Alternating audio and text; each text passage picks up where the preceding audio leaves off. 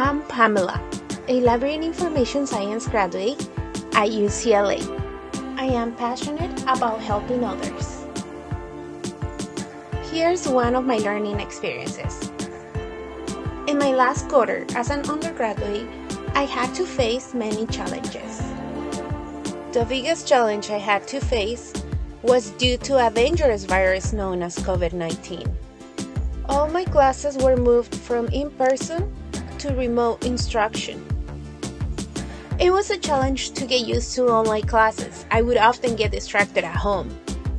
That spring quarter was going to be my last one as an undergraduate student, so that put me under a lot of stress because I wanted to finish my classes with really good grades. This unpredictable learning experience taught me to work and learn from home. I developed new ways to manage my time and avoid distractions. That spring quarter of 2020, I officially graduated with my bachelor's degree in literature.